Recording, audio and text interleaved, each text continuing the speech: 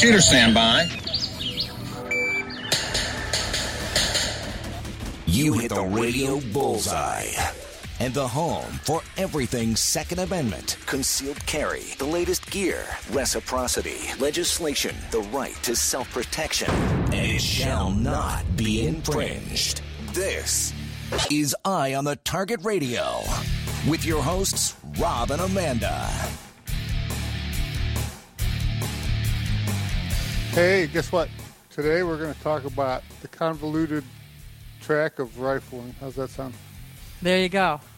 This is all for Charlie Cook, because Charlie Cook wants to hear more and more. You know, it would be a lot like Bubba Blue and his shrimp thing after a couple hours, I would think. Hours, minutes, somewhere in there.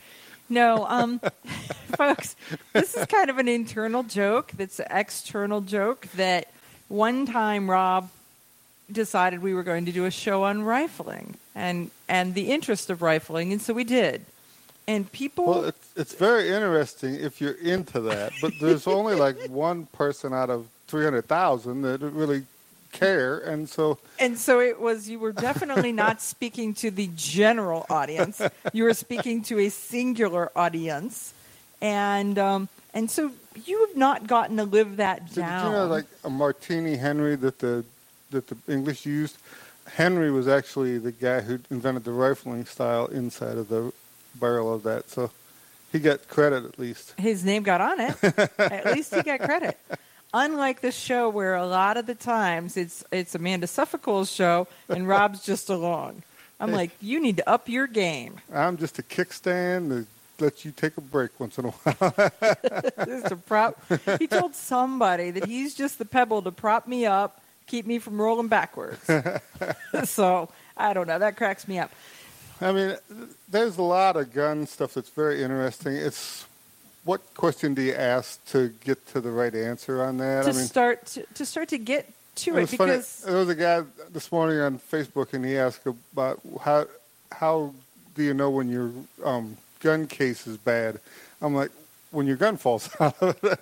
And here it turns out he was actually wanting to know how long the cartridge case lasts when he loads it 8 times, 10 times before it starts to split or something like that. So, yeah, so sometimes there's different terminology that is the same terminology that it has completely different meanings. Right, but it was funny because I answered his question and then found out that the question was going in a completely different direction. let me rephrase the question, because that one is badgering the witness, right? Something, I don't know. So what did you do this weekend? So let me tell you what I did, and then you can answer what you did. I went to a Friends of NRA banquet, and I went not as an attendee. I went as a helper. And man, let me tell you, when they say that you are a runner, you are a runner. I was on my feet from 5 p.m. until 10:30, moving around, selling tickets, setting things up, organizing, fixing, poking, prodding, selling some more. And frankly, what I was doing was I was learning the games that are used to see what are popular, how they are structured. Milk the cash out of the crowd at the NRA functions? To actually be... So that you could use it at your own function? Sort of. So milking is probably not a correct terminology, Remember, but to honesty maximize... is the best policy, and they can relate to the fact that you were milking the crowd for the last bit of So I was cash. trying to maximize their donations. Oh, maximize their... How's that? Whether they wanted them maximized or not. That sounds very positive, anyhow, instead of milking the crowd. So. Right. So I was maximizing their donations. What I was trying to do is, Rob and I are getting ready. We are headed to Texas in a couple weeks as support staff for the DC project and the 3-gun shoot that they are going to have at Reveille Ranch in Burnett, Texas. So neither Rob nor I shoot 3-gun. That would include way too much running. and we're not runners. So but it's entertaining, it's fun to see, and so we're going to go and be range safety officers at the event, and we're going to coordinate and put together a fundraising event on Friday night. And they've got some terrific, absolutely terrific prizes. And the thing is since DC Project, and you guys can go check them out, dcproject.info is their website. So dcproject.info is the site. And what they're doing is that they've got a variety of different people who have donated different things, anything from, I just heard like 5 minutes ago that they have Kid Rock tickets with backstage tours. There is a weeks-long condo on the beach. There is a Tommy gun. There 8-pound cans of gunpowder. Right. I mean, there's just this diverse, something for everybody. This diverse group of prizes. And Rob and I's function is to maximize their donation potential while giving them an opportunity to win the prizes. So we wanted to do it with some fun games. And the interesting thing is seeing how much fun a Friends of NRA event is. And if you've not gone to one, I suggest you go and give it a try and see what happens, and take money, because someone else is going to be trying to maximize their potential. If you take a couple of friends and some money, everybody has a great time, and money goes to a good cause, because that money at your local Friends of NRA stuff stays in the local community. So they donate that to groups for children and women and different kinds of training. The 4-H and all different types of things that are shooting sports related, firearms and firearms education related. So 50% of the money that's brought into the community stays in the community, and the other 50% then goes on a national level. So it really gets spread in a variety of ways. But that's one of the reasons why they do it.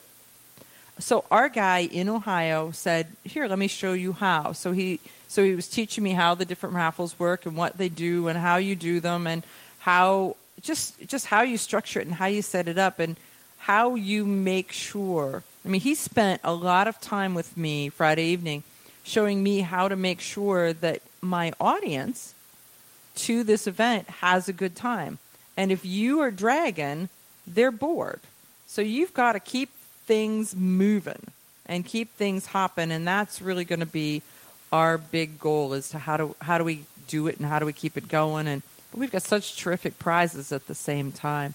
So the DC Project is a they're not a not-for-profit. They are a tax 501c4, and so that's not I think that's a taxable not-for-profit. And I think you can make donations in a non-taxable motion, but anything that they raise, any funds they earn are taxable. Something I don't know, but I do know that you can go to dcproject.info, see what it's all about, support it. If you're in whatever state you're in, you can find out who the gal is in your state. So if you want to help out directly, you can actually just contact your state rep and say, what can you do to help her? Because every state is sending a gal to Washington, D.C. in July. There's a rally on the Capitol steps. They're meeting their legislators. They're working with other gals as to what do they do and how do they get involved, so that they're talking about constitutional carry back in their state. They're talking about FASTER and arming teachers in their state. They're talking about red flag laws and how you stop them in their state. They're talking about Pittman-Robertson money and how it gets dispersed in their state. So those are the things that they're doing and they're talking about and getting involved in. And so it really can use your support at the same time. So when somebody says, have you heard of the DC Project? Yeah, you have. Oh, well. Hey, I just burn up most of the time and I didn't even ask you. So let's get back to, what did you do? You've now got a minute to talk about what you did. Well, we went quick draw on Friday night and some stress inoculation training, and that was burned up my minute, right? So, okay, no, you didn't. But what is stress inoculation training? One of us wears a rubber suit like you do in MMA from the practicing, and then you strap your gun on and everything. You put it, target 90 degrees from your work area, and so then the guy with the padded suit has to try to stop me from beating the crap out of him. So I'm elbows, knees, everything, and then if he falls down, that's bonus points. But from that point, then once I get sufficiently worn out, I have to stop what I'm doing and shoot the target. So And sometimes it's multiple targets with reloads and other things. So you're in this fighting mode, and all of a sudden you stop and do, let's say, a 2-shot, 4-shot, 2-shot drill. Wow. That you're not really thinking too clear, and you're huffing and puffing like a freight train, and it's not your daddy's old bullseye target shooting. No, because now you're on, and then you're on a timer with that, right? Or right, not yet? It's funny because it's when you're fighting, and then you have to stop and go into the drawing and shooting mode. It's so hard to control yourself. I mean, you're already jacked up on adrenaline, and you're huffing and puffing and everything. Right. And so it's as close as you can get to actually fighting it out in the dark alley with some rules applied. So do you guys take turns wearing the little suit? Yep. That's too funny. What people will do for a Friday night entertainment. I'd rather go to the movies. Okay, you ask yourself, who is this Realize Firearms Awareness Coalition, and what do they do? Realize Firearms Awareness Coalition is a not-for-profit group based in Portage County, registered as a 501c3, and organized to educate about the historical intent of the Second Amendment to the Constitution of the United States of America, to share knowledge, to enable citizens to accurately relate and defend aspects of the U.S. Constitution, to enhance public awareness and support for responsible gun ownership, and to emphasize firearms education for women who facilitate the transmittal of constitutional awareness and gun ownership to succeeding generations. How do they intend to do that? By talking to you all and having you talk back, by hosting educational summits and events. So tune in, listen, and participate. RealizeFAC.com. Your front door, your car, your gun. Safety is a habit. Gun safety and responsible storage are no different, and the best way to help prevent accidents, misuse, and theft. Cable locks help keep firearms secured. Learn how to get a free firearm safety kit. Visit ProjectChildSafe.org. If you have a firearm, own it, respect it, and secure it. Brought to you by the National Shooting Sports Foundation and the Bureau of Justice Assistance. Shotgun with Charlie. I'm Charlie Cook from Riding Shotgun with Charlie. Conversations in the car about gun safety, freedoms, and even a few laughs. Imagine you're in the back seat listening to an intimate chat with me and my passengers as we drive all around the country. Listen, watch, and subscribe to the Riding Shotgun with Charlie YouTube channel and podcast.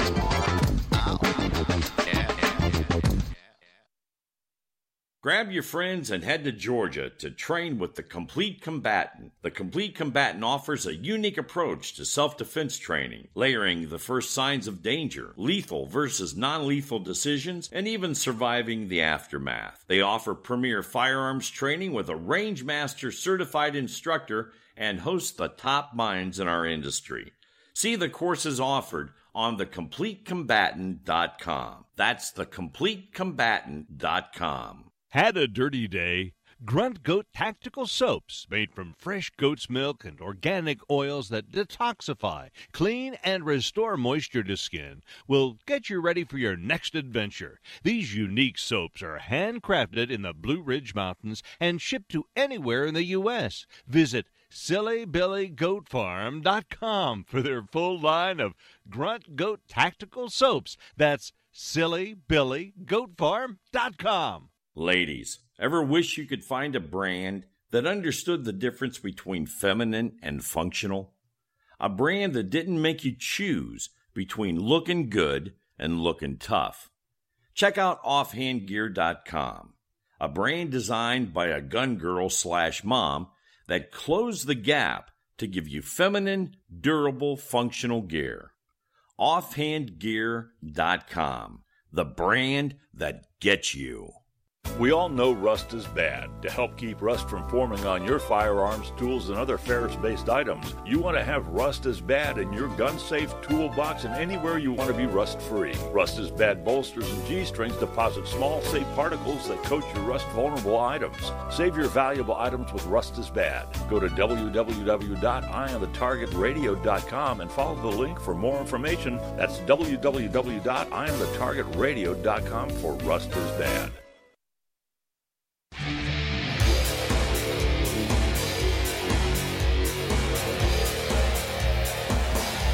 One of the questions that I was asked this week was about cowboy guns and cowboy movies, and why are they, when they ride their horses, are they like beating on the top of their gun, fanning the gun?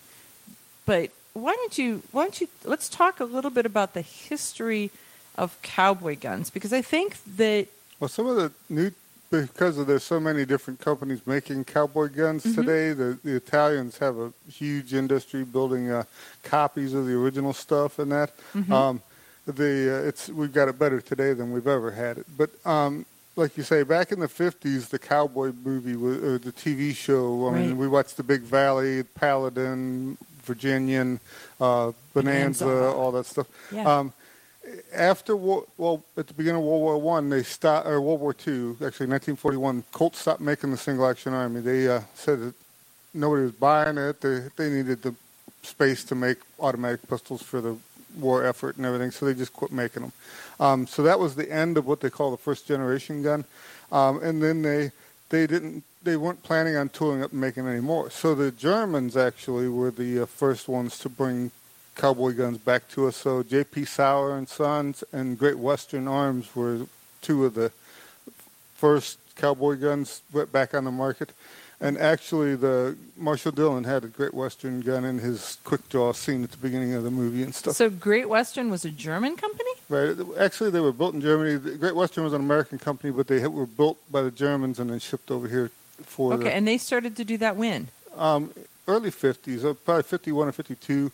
Wow. Ruger come out with their single 6 in 53, and that was just in .22 caliber, and, which was popular with people because bullets were expensive, and a lot of people, they didn't have the extra cash to go spend money on big bullets. Also, too, since we were moving from the city to the country, it was a lot safer for people to shoot .22s in their backyard than if all of them were shooting 45s and 357 Magnums around, so that was probably a good move on his part.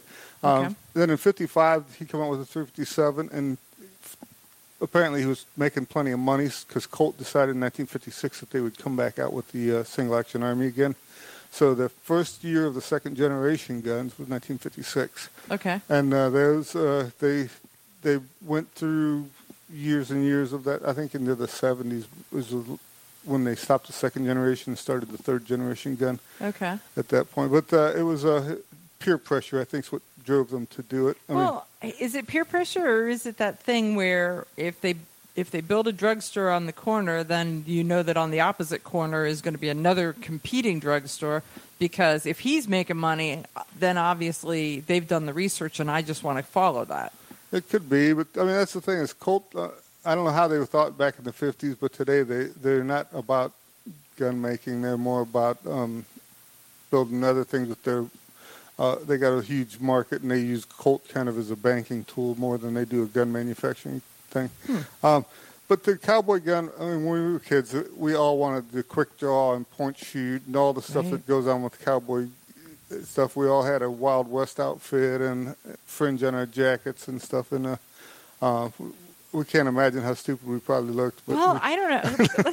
Let's talk a little. Everybody wore cowboy boots and they had fringy jackets. You're right. I had a skirt with fringe on it. Right. And a little vest. So I had both of those. But I can remember, I mean, it's not too far back, but let's say the last 10 years, last 15 years, having a conversation with one of the professional shooters for Cimarron. And he was a young guy who was really a trick shoot. And I don't even know if he's a trick shooter or just a trick gun handler. And he said that he wanted to be like the movies. And so he would go out in the yard with his gun and throw it up in the air and catch it. And he found out that he was hurting himself so badly that he then started to wear a motorcycle helmet. So he would be in the yard in flip-flops, his gun belt, shorts, and a motorcycle helmet. And he said that's how he practiced and that's how he learned. He says, I'm sure that the neighbors thought I was just a little bit off as that little strange kid that lives next door. But he turned it into, he is very, very good at it. And it's funny when you look at it. I mean, Sammy Davis Jr. was fabulous at his gun handling skills, and he could do all kinds of tricks and spin the guns into it. Jerry Lewis was another one that was really good at the handling the guns and stuff. So if you want to look like you're fumbling it in the movies, you had to know how to do it for real so that you could mess it up, apparently.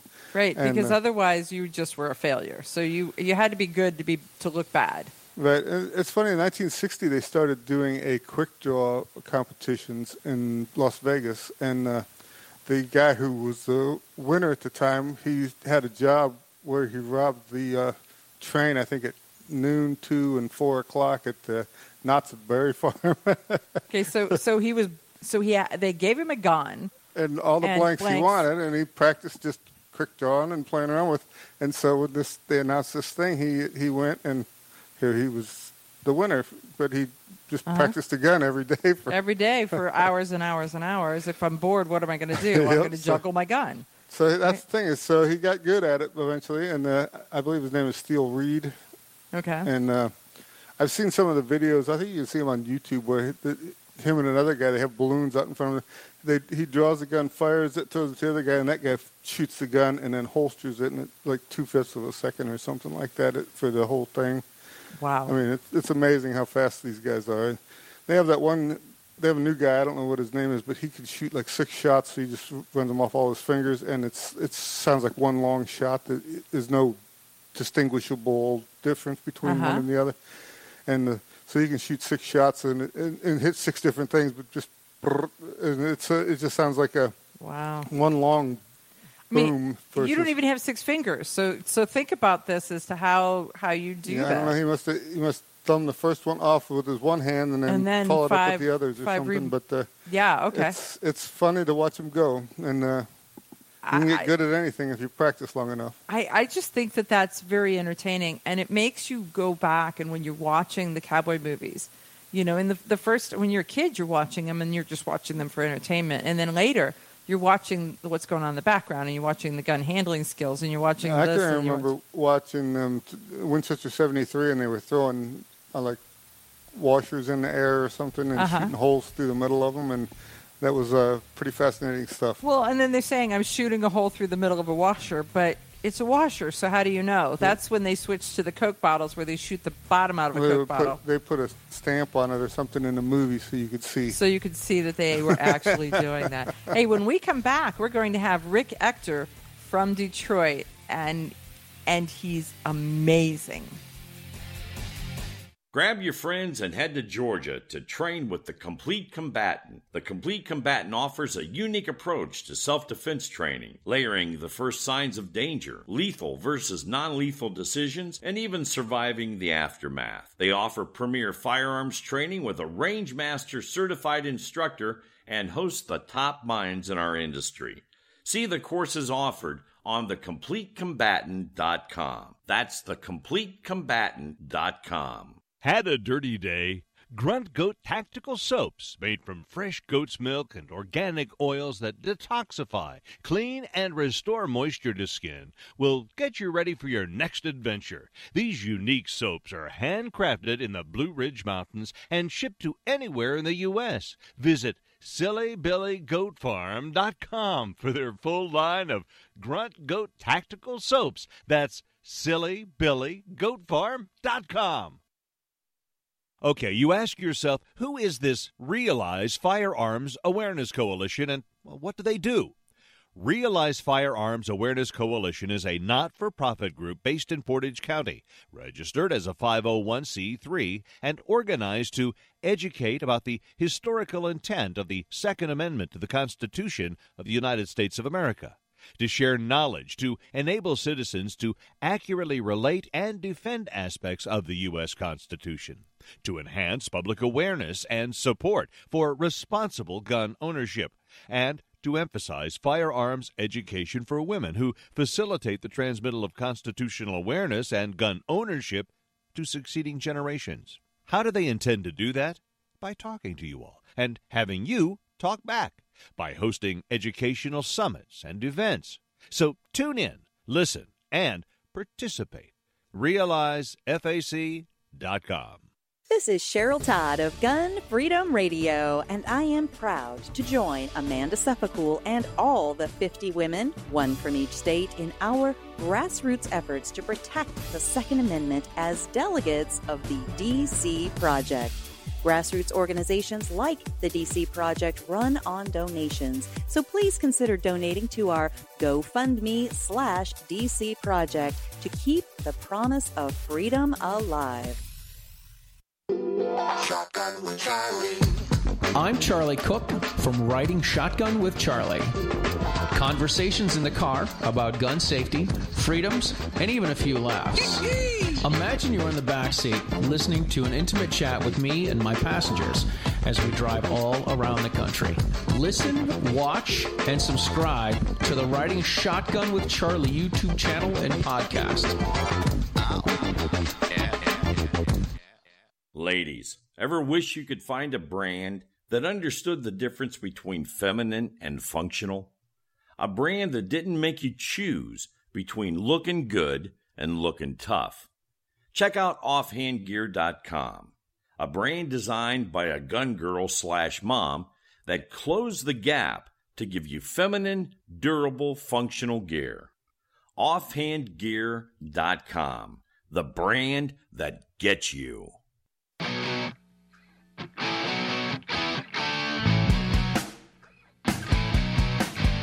Hi, this is Paul Lathrop from the Polite Society podcast.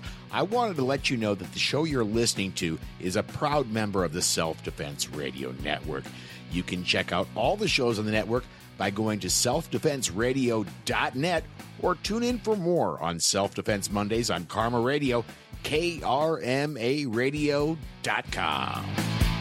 This is Dan Perkins with your Songs and Stories for Soldiers, Veterans Tip of the Day. If you're a veteran with a disability, are you interested in a program that could give you a free home? Homes for Our Troops is a privately funded 501c3 nonprofit organization that builds and donates specially adapted custom homes nationwide for severely injured post-9/11 veterans to enable them to rebuild their lives. These homes restore some of the freedom and independence our veterans sacrificed while defending our country and enable them to focus on their family and recovery. Since its inception in 2004, nearly 90 cents of every dollar has gone directly to the program to serve veterans. HFOT builds these homes where the veterans choose to live and continues its relationship with the veterans after the home delivery to assist them in rebuilding their lives. For more information, go to their website, www.hfotusa.org, and see if you can qualify for the home of your dreams. This has been your Songs and Stories for Soldiers, Veterans Tip of the Day.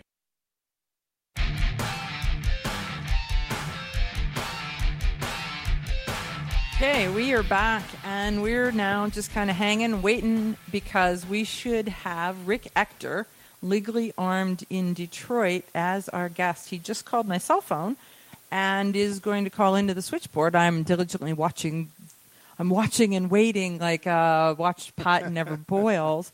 And so nothing so far, but we will we'll get him and make sure that he is there, or we'll send a number to the switchboard and get them to call him in. So the interesting part about Rick Ector is what he was doing last Sunday in Detroit. Well, I had heard something about 800 different shooters he was having. So he's teaching 800 women. He's teaching 800 women how to shoot and how to be safe when they shoot. And I don't know why he's not calling in. Man, so talk. Okay, well, and that's the thing is, he had, what he did, 500 or 600 last year, I believe, Something. was the number. And so he gets some instructors to help him, and he has this thing. And I was kind of wondering how many of these are referrals from someone who took the class last year and think that it was a fabulous deal, and you get a chance, because I love going out and shooting myself. So I mean, I don't know how many people could resist the opportunity to go to the range and shoot. Well, when you look at it, okay, I've got Rick now. Hey, Rick, are you there? Hey, I am here. Thank you for having me once again. Oh, well, thanks for being a guest on here. We are huge Rick Ector fans because the things that you do. Oh, man. There you go. The things that you do and the reason that you do it is just so terrific. I mean, because if you look up Rick Ector, it's Rick Ector, legally armed in Detroit, is the name that he goes by. So, folks, I want you to look him up. But why don't you tell them how you came about teaching, doing the single-day event where you tried to build momentum and energy and safety and gun handling all together in one day? Well, many years ago, I had already been a firearms instructor for a while. And during that journey and that path, which is a separate story in of itself, I remember seeing a news story on the local media, here in Detroit about a woman's body being discovered in the street. And the reason why that's so hauntingly reminiscent of today's events is that this same story has replayed itself out several days in a row within the last couple of weeks. But I saw that initial story 8 years ago, and it bothered me to my core. I was thinking, someone could do something to at least attempt to make a difference. And I eventually hit upon the idea, that I'm a firearms trainer, and, that's what I do. And I knew some fellow friends who were instructors, and I said, well, hey, let's get together, and let's just go to the range, and let's get on social media, and let's just publicize a day where women can just come and learn about guns and their role in personal protection and just shoot, and we'll have everything laid out for them. We'll have guns, we'll have ammunition, we'll make arrangements with the range to take care of the range time. I mean, it's totally free. Just take it, for what it's worth, some guys doing a good thing for a good reason and see who bites. And fortunately for us, without this thing having, a lot of fanfare and a lot of publicity, we were able to get 50 women to take us up on our offer. And I was really encouraged by that. And I just decided to keep going. I was talking to my good friend Ken Blanchard, who runs not legally, I'm in Detroit, that's me, who runs blackmanwiththegun.com. He's now a very good friend of mine, but then I was like, a big fan, and and he's my idol, and he still is. But I was able to network with him about it, and he came to Detroit for a big gun dinner I had years ago, and he encouraged me. He said, "Man, just keep going, just keep following that path, see where it goes, just keep going." And I did that. And the next year, the ensuing year, we had 100, and then soon that became 200, and then 400. And then we hit like 600, and last year we hit 700. This year we hit 800. I was going for 9, but we came up with 8. We got a lot of rain here in the Metro Detroit area, and I think that had an impact, and I felt really good and encouraged by the results. And I am now so emboldened that I'm going to shoot for, pardon the metaphor, I'm going to shoot for 1,000. Next year, week after Mother's Day, I want 1,000 women to come out to the gun range and take me up on the offer. That is amazing. So how do you do it? How many volunteer instructors do you have to be able to go in, run the range, do the classes, talk to them, do all the prep work? So this started with 50, and how big is it now? Well, it's still in that same ballpark neighborhood. I'd say we average throughout the day, a solid core of 60 instructors. Some instructors couldn't give the whole day. Some gave part of the day. And some, of course, worked the whole day. But we averaged about 60 credentialed firearms trainer throughout the day, and it's literally, a well-oiled machine. We've had a lot of years of practice and working together and coming up with protocols and rules and procedures and briefings, and it pretty much, I'm not going to say it runs itself, because every year, there's minor tweaks that we employ for the following year. Just after the last iteration of this event, just a few days ago, I was talking with a couple of key volunteers, on social media, and they're already right now, they're making tweaks to the plan because, in their own words, this is them talking amongst themselves, they're saying, Rick just won't stop. And you know what? He's probably really serious about doing 1,000 women through the training program.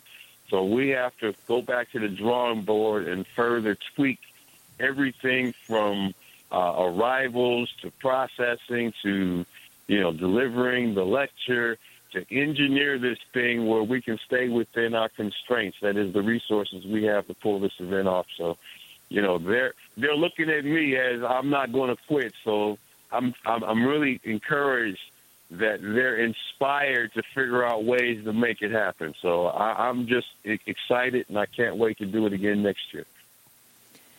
So when women walk out of this class, what comments do you get? What do you get as the aftermath? There is no typical response because, each person that comes in is their own individual. But, we have, like, say, one archetype that might come through is the person who had never shot before, was always curious and never had someone to serve as their personal gateway at a gun range to get them involved. There's a reluctance, I take it, for an interested woman just go strolling into a gun range by themselves. They need a guide to show them the way. And so we get those women that come in, no hang-ups whatsoever. They're just curious and just needed, just a gentle nudge.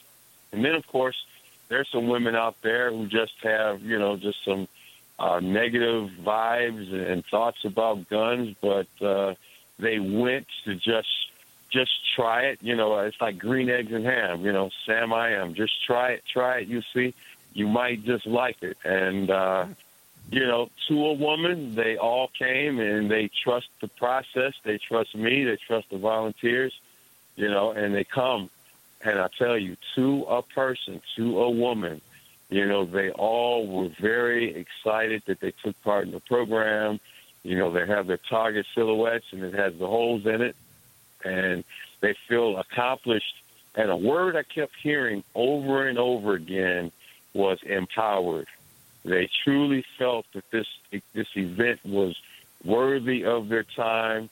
They're glad that they heard about it and registered in time, and they're glad that they didn't let the inclement weather, all the rain and the storms that we had occurring on that day, keep them from coming out. And if it wasn't for the rain, I would have gotten my 900, but I'm not going to use that as an excuse because I should have pushed harder. I should have pushed harder. The thing, I've been in a couple of shoots, and you think about it, he's shooting 4,000. Well, if he's shooting 5 bullets, he's shooting 4,000 shots in a day. How much does the equipment failure enter into some of his problems and just things that go wrong with the stuff that you weren't planning on having any problems with? So I think that's. Go ahead, Rick. We haven't had many equipment failures in terms of the actual process. True enough, every woman is shooting 20 or 21 rounds of ammunition, and we are, using firearms. And, of course, anything that's mechanical is subject to failure.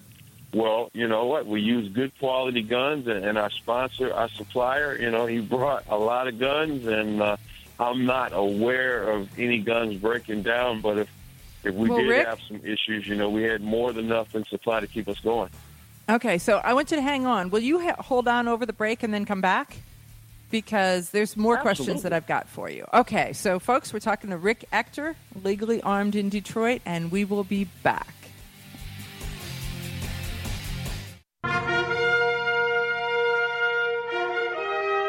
Honest citizens like you protect themselves every day.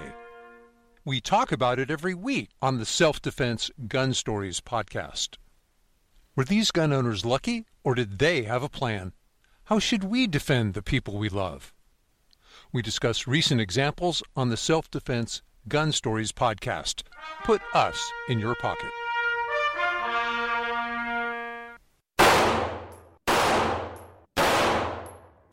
Hi, I'm Janelle Westrom, owner of Davenport Guns and Davenport Shooting Club. At Davenport Guns, we do so much more than sell firearms. We advocate for increased personal safety and security, not just for you, but your whole family and community. Go to DavenportGuns.com to see our online inventory and browse videos, articles, and things we just find entertaining. Sign up for our newsletter to learn more. This is Cheryl Todd of Gun Freedom Radio, and I am proud to join Amanda Suffolk and all the 50 women, one from each state, in our grassroots efforts to protect the Second Amendment as delegates of the DC Project. Grassroots organizations like the DC Project run on donations, so please consider donating to our GoFundMe/DC Project to keep the promise of freedom alive. Ladies, ever wish you could find a brand that understood the difference between feminine and functional? A brand that didn't make you choose between looking good and looking tough? Check out offhandgear.com, a brand designed by a gun girl/mom that closed the gap to give you feminine, durable, functional gear. Offhandgear.com, the brand that gets you. Okay, you ask yourself, who is this Realize Firearms Awareness Coalition, and what do they do? Realize Firearms Awareness Coalition is a not-for-profit group based in Portage County, registered as a 501c3, and organized to educate about the historical intent of the Second Amendment to the Constitution of the United States of America, to share knowledge, to enable citizens to accurately relate and defend aspects of the U.S. Constitution, to enhance public awareness and support for responsible gun ownership, and to emphasize firearms education for women who facilitate the transmittal of constitutional awareness and gun ownership to succeeding generations. How do they intend to do that? By talking to you all and having you talk back, by hosting educational summits and events. So tune in, listen, and participate. RealizeFAC.com. Shotgun with Charlie. I'm Charlie Cook from Riding Shotgun with Charlie. Conversations in the car about gun safety, freedoms, and even a few laughs. Imagine you're in the back seat listening to an intimate chat with me and my passengers as we drive all around the country. Listen, watch, and subscribe to the Riding Shotgun with Charlie YouTube channel and podcast. Had a dirty day? Grunt Goat Tactical Soaps, made from fresh goat's milk and organic oils that detoxify, clean, and restore moisture to skin, will get you ready for your next adventure. These unique soaps are handcrafted in the Blue Ridge Mountains and shipped to anywhere in the U.S. Visit SillyBillyGoatFarm.com for their full line of Grunt Goat Tactical Soaps. That's SillyBillyGoatFarm.com.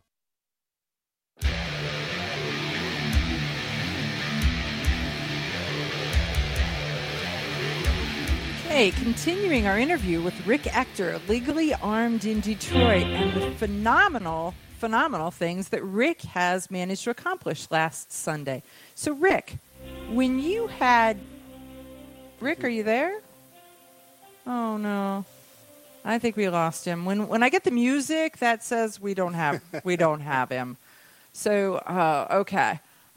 We're gonna continue on, and then we'll tell him to call back in. So there's that. So anyhow, yeah, we were figuring with the 21 shots a piece that comes out to like 16,800 bullets in one day's time. Yeah, that's a lot of ammo one way or the other. And I have questions. I want to know what guns did he use?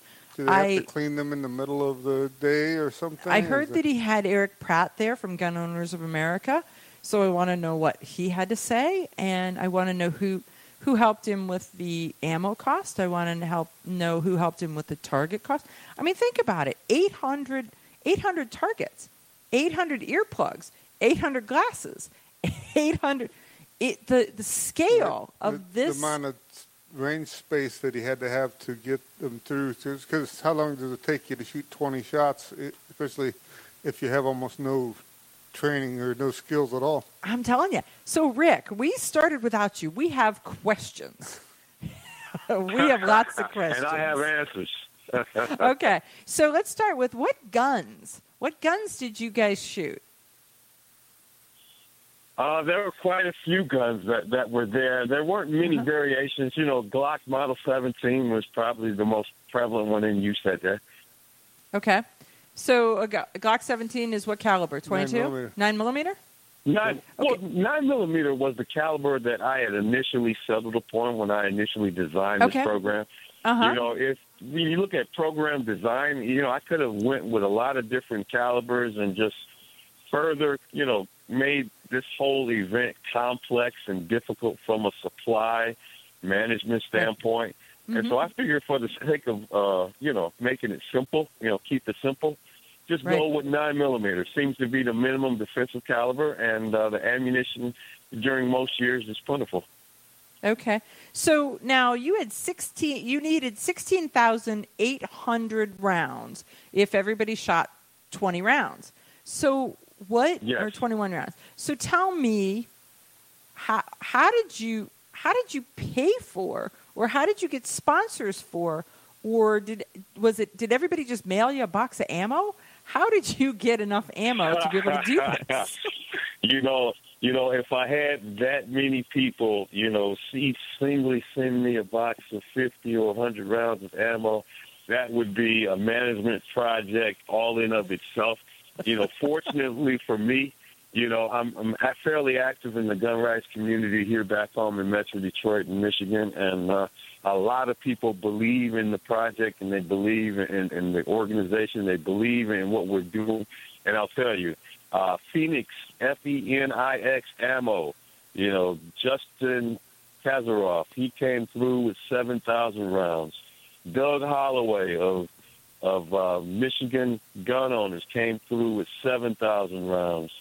A couple of fellow firearms trainers, Jewel Fulton, 2,000, and Michigan Open Carry Gun Rights Group here, 2,000 rounds. Michigan Ammo, you know, they came through with 2,000 rounds. Skip Coryell, you probably know that guy, 1,000 rounds. And, I mean, it's just been a community effort to band together and supply the ammunition. So luckily I had Doug, who also donated some ammo. Doug Holloway came through and was the supplier of the guns. And, of course, the gun range. You know, the gun range, you know, donated the use of their facility, you know, free of charge. And so I'm totally committed, you know, to those guys too. So, I mean, it was just awesome. That is amazing. And when a community comes together like that, it's great. So I hear that you had Eric Pratt from Gun Owners of America in and came into town for this event, right?